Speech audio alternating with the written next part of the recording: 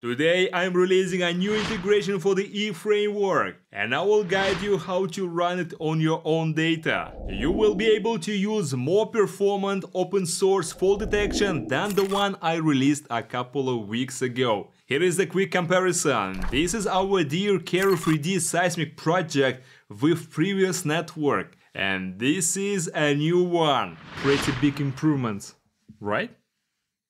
Quick message from Geoplot AI. It is a commercial product for geoscientists that have an advanced fault detection. Our customers receive a set of pre-trained networks and have the ability to inject their unique understanding with transfer learning.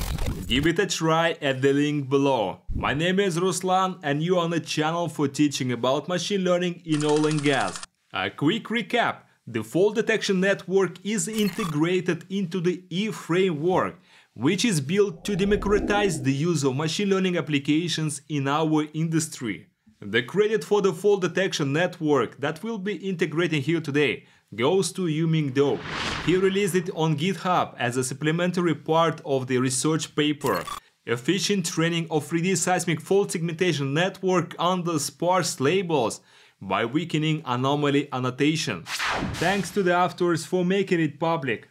Alright, so the first thing that we need to do, we need to find the data that we'll be using for our tutorial. Let's take, for example, Perihaka 3D dataset. But there is a problem. Segi.io implementation that I use for reading Segway files does not read it directly, maybe because of some missing traces of other things. So I needed to import Segway file into the commercial software and export it with correct geometry. If you are new to the channel and you don't know how to use EFramework on your computer, then follow my previous video about the framework so that you would understand how to install it and get it running. We are running Streamlit up in here. We're seeing the welcome page, but we need to go to the Import Seismic tab. Let's copy the path to the Segway file, pasting it in this field, waiting a second to read the file through, and we're seeing it's been imported correctly. We see visualization here as well as the spectrum frequency plot. Let's go into the app itself, FaultNet. At the top you would see the references to the paper and GitHub account that I used to develop this integration. Then you would see a video of me talking about this paper as well as the GitHub implementation. In order to get this integration running, we need to install third-party dependencies. And then we need to clone the FaultNet repository into the EFramework. And you would see the progress starting in your terminal with the progress bar. And after cloning, you can take a look into the folder, going into geophysics folder, faults, FaultNet, and it's here, that everything is alright. So let's go back to the app.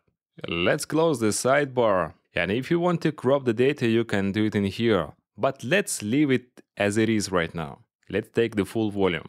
Alright, so it's been loaded into the RAM. And we can now go into the fault prediction.